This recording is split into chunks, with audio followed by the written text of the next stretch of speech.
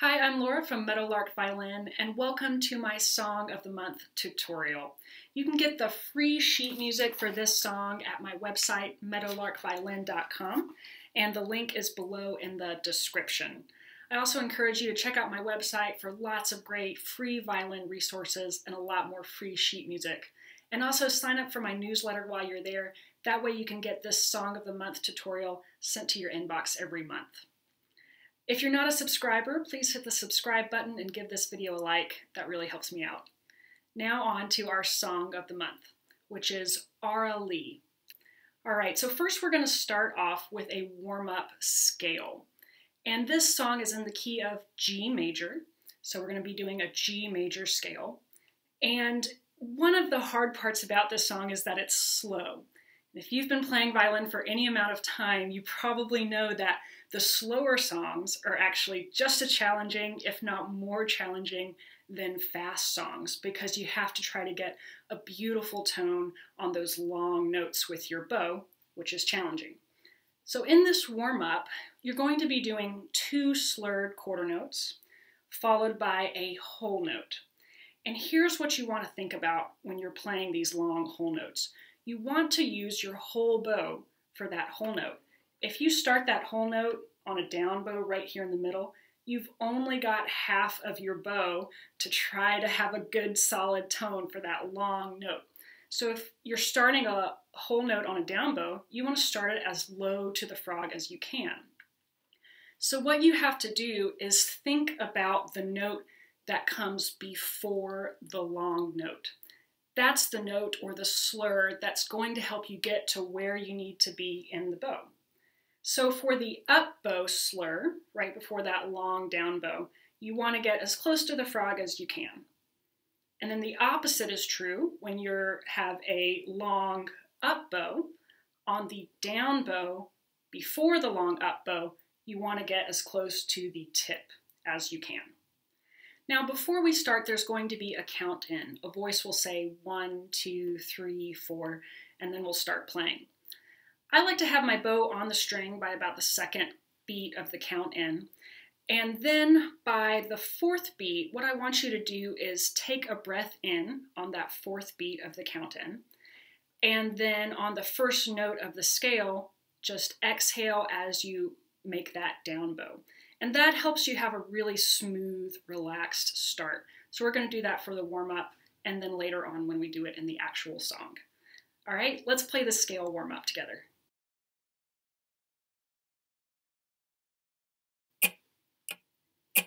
One, 2, 3, 4.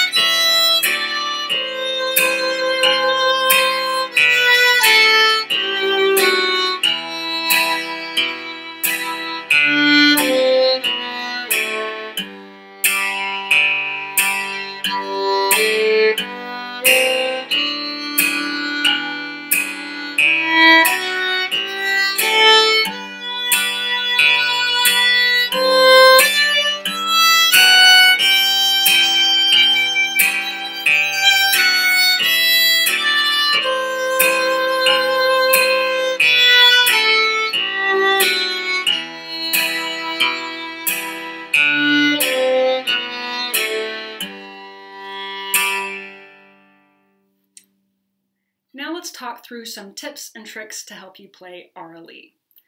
First off, when you're starting, you don't have to start way at the frog. I recommend starting kind of lower half. And of course, taking a breath in and then exhaling as you make that first down bow, like this. That's going to help you get a really nice, smooth, clean start. And I recommend practicing that a lot, just doing that first note over and over again. Now look at measure 2. You've got a couple different options for what fingerings you can use for this measure. You can either do open A, E, open A. That's totally fine. You can do 4th finger A there if you want. That way you don't have to do the string crossing. Or if you want to shift up to third position, if you're learning third position, you can do that as well. So if you're doing the third position finger pattern, all you're doing is shifting up, second finger on A, on the D string, third finger E on the G string, back to second finger A, and then back down to first position for the next measure. So it would sound like this.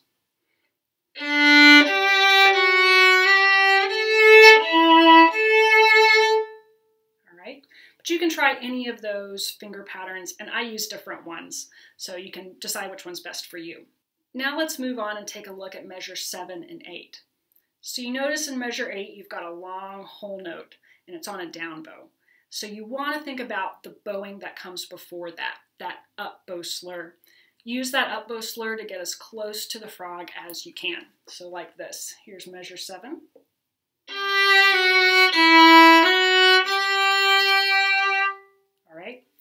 Another thing to think about with these whole notes, especially when you're doing them close to the frog, is to keep your bow speed moving.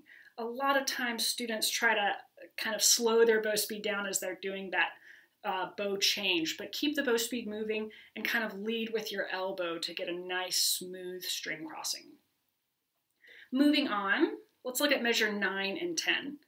You notice this is the exact same notes that measure 9 is repeated in measure 10.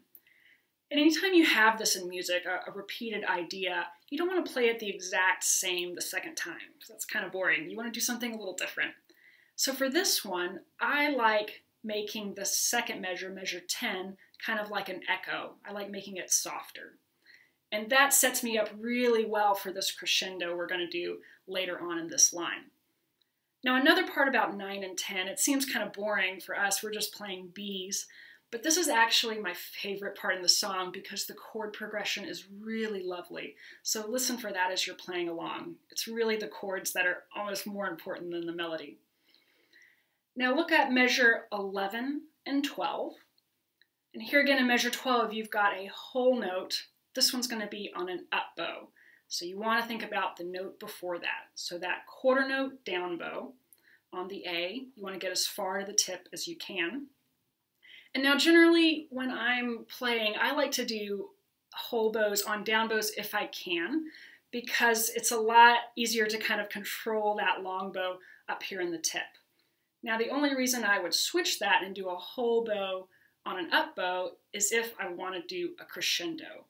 And going from the tip to the frog, that really helps me with a crescendo because I can use a lot of weight here in the lower half of the bow. And that's what we're going to do in measure 11 and 12. So 11 starts on an up bow.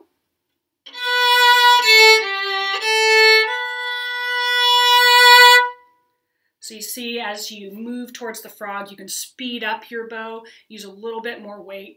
So that means starting that up bow kind of slower bow speed than normal so that you've got more room to do that crescendo down in the lower part of the bow.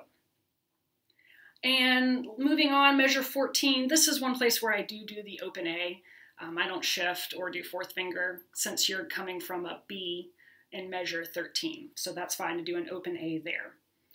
And then measure 15, here again, you want to go all the way to the frog for that up bow before the whole note at the end.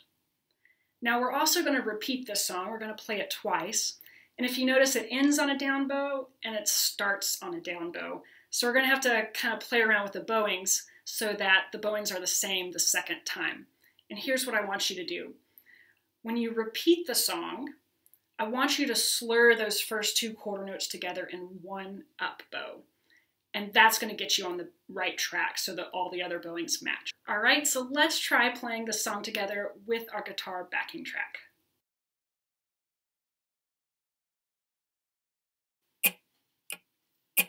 One, two, three, four.